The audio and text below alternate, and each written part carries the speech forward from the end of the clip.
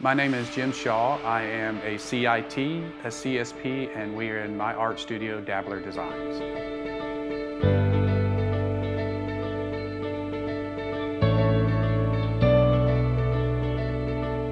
Art for me, it means a way to cope, a way to deal.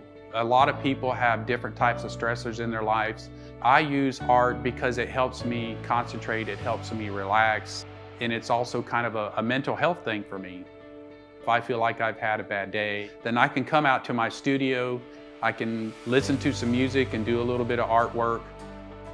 I always had a knack for kind of creating things at a very young age. I would do pencil drawings and I would try to do small wood pieces.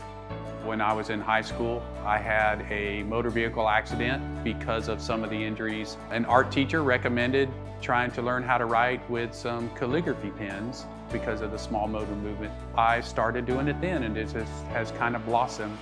So safety influences my art through the process that I'm doing, especially when I'm doing something new. I really have to think about how I'm approaching it.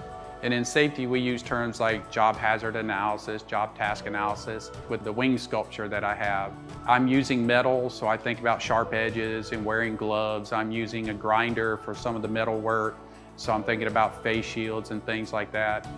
And it kind of branches into when I use my art to communicate safety, is some of the pieces that I've created are safety related. So I use those pieces to start a conversation. And that to me is where it starts, it's communications.